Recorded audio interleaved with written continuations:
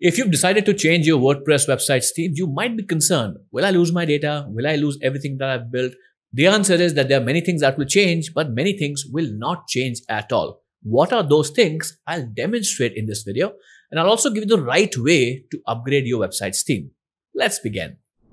So this is the website we'll be working with. It's a basic demonstration website I've built so that I can demonstrate what happens when we change our website theme. And you can look at the home page here, and I'll go to the dashboard now, and this is the dashboard. I'll quickly demonstrate what is present on the website right now. So if I go to post section, we'll click on all posts. So you see just some beginner posts here. If we go into the pages section, we can see some pages being built. And we can also go into the plugin section. Let's check out the plugins. And you can see a bunch of plugins being installed. Let's also check out the media. So you can see we have some media also uploaded on the site. Now you can see that right now I'm using the Astra theme, which is a very popular WordPress theme. But what happens if I change the theme? Let me show you that. But before that, there are two ways to stay safe during a website theme upgrade. The first is to have backups on your site. You can do that with the duplicator plugin. I've done some videos about how to create a backup. It takes a few minutes of time. I'll link that video in the description. Or you can use a staging website.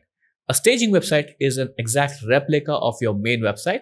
And the sole purpose of a staging website is for you to experiment with whatever you like. So you can install themes, change the code, change plugins, change anything else, and you can eventually throw it away if anything breaks. So you can use either of these methods. You can take a backup, which will stay safe so that if anything goes wrong, you can always revert back, or use a staging version, test everything there first. And if it goes well, then you can just use and replicate the same steps on your main website.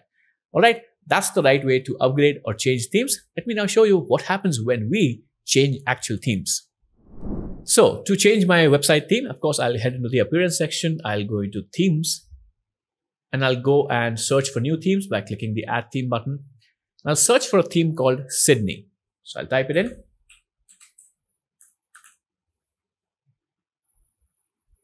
And this is the Sydney theme. It's a beautiful, fantastic, functional theme. Let's install it. And now the theme is installed on the site. We haven't still activated it. So if I go back here and I keep refreshing the page, you'll still see that the old theme is active. So installing a theme doesn't mean it's activated.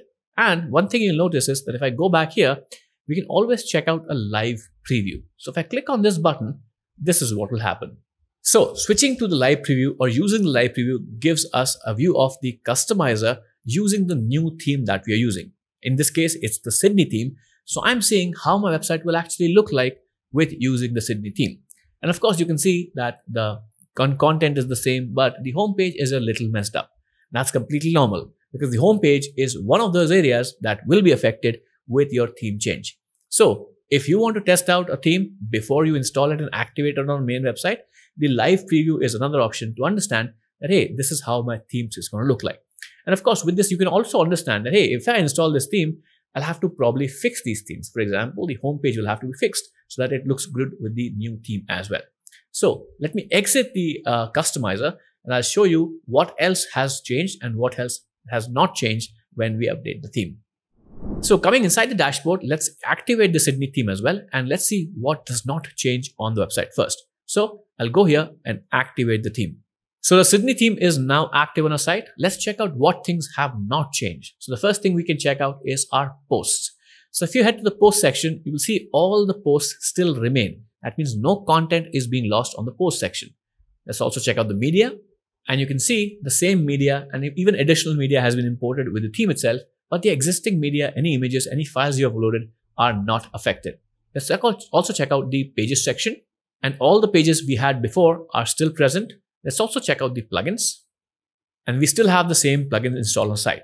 That means none of the content on your website is being affected. So all the posts you've written, pages you've created, plugins that are installed, and even WordPress users and settings that you have on your site will not be affected if you change your theme. So if you have certain permalink setup, if you have comment settings, reading settings, any other settings, they won't be affected. None of the users on the website will be affected.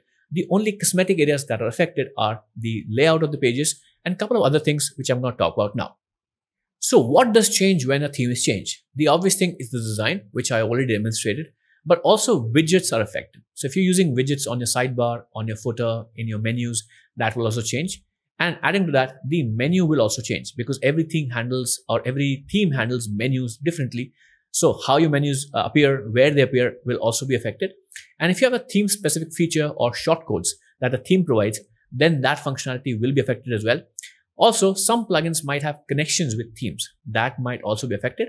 And if you have any custom code created for the sole purpose of modifying a theme, then that functionality might be affected as well. And of course, the homepage layout and setup will also change. So let me show you some of these changes live and also demonstrate how you can mitigate those changes or the things you'll have to do to ensure that your theme shift does not affect your viewers or customers. All right, let's head to the homepage of the website first. So this is the new homepage of the website after activating the Sydney theme. And you can see it doesn't look like the theme or the homepage that we had previously, because the homepage layout is one of the things that will be affected when you change your theme. So make sure that you have a plan in place to create a new homepage, or if you can already create a homepage previously to activating the new theme, you can just migrate that and select a new page as your homepage. That's another faster way to do this. You might also see that the existing logo has changed because of the theme settings. You can change this from the customizer. Make sure to change the settings. And something that you might notice is that the menus are also different. You have different widgets as well on the sidebar. That's again based on the theme settings. So these are some things you'll have to understand. What you can do in the easiest way possible to ensure to make these changes is go to the customizer when you activate the new theme. Let me demonstrate. So inside the customizer, specifically with the Sydney theme, you can customize your header and footer using the header footer builder. So if you want to just change the header around, you can always just click or hover over here and click off one of these icons, the pencil icon, or you can always go into the header section and change things around. So if you want to use the header and footer builder, you can see this is the header footer builder. You can change the menus, change the location. So if you migrate from a theme to the Sydney theme, you'll have a lot more comfort and ease when it comes to designing your own header. And you can move things around. It's very easy. We have demonstrated that in a lot of other videos, but it's very straightforward on how you can do this. And of course, if you go into the logo settings, then you should be able to use your own logo because the logo is not lost since it's in the media folder already. But all you have to ensure is that if you want to show the site title, then you can use that or remove that, or just select your existing logo and that will be uploaded as well. Similarly, you can go to the footer and use the footer builder in the Sydney theme to change your footer around. And if you have any sidebar related setting, you can change that as well. For example, if I go back here, you can head to the main menu here and find the widgets section here. If you go into the widgets section, you can customize the current widgets that you see. So if I click the sidebar here, it'll open up the menus where you can see the same widgets that are placed here. Here you can customize the widgets if you want. And if you want to change the layout of the page directly, that means having no sidebar on the home page, you can always go back to the homepage settings inside your WordPress admin area and go to the template. The Sydney theme ships with a couple of templates which can be found here. You can see the Sydney canvas and the full width. So if you don't want the sidebar to show up at all, you can change the page template to full width and then the sidebar will disappear on the homepage. And that's one way to customize your theme. So that's a basic overview of how to change your theme and what will change if you change your theme. As I mentioned, none of the content on your website will be affected. So pages, posts, settings, users, and even plugins that you have installed on your site will continue to function as they were. But some cosmetic things and theme dependent features will definitely change. So you might need to change your homepage or redesign your homepage and double check if any of the content on your website is appearing in a way that you don't want it to. And if you want a step-by-step checklist of the exact steps you should take to update your theme, here it is. The first step is obviously back up your website, or you can also use a staging environment.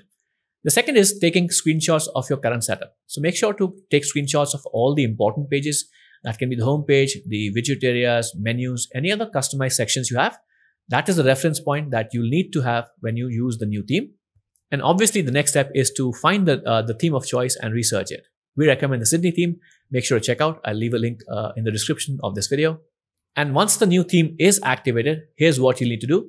You of course need to reconfigure all your widgets. So make sure to go into your appearance settings, widgets, and I already demonstrate how to find it in the customizer. And make sure to configure your widgets properly and assign them in the right areas.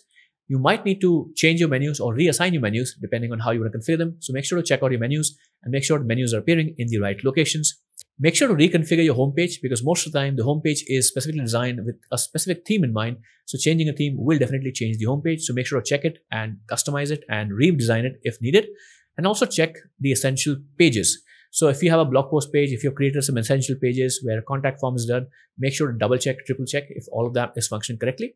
And then address any broken elements, of course, because as I said, if you have a theme dependent functionality on your website, then changing theme might break that functionality. So you make sure that all the essential functionality of your website is working before you say that, hey, the migration is complete. Now we don't need to do anything else.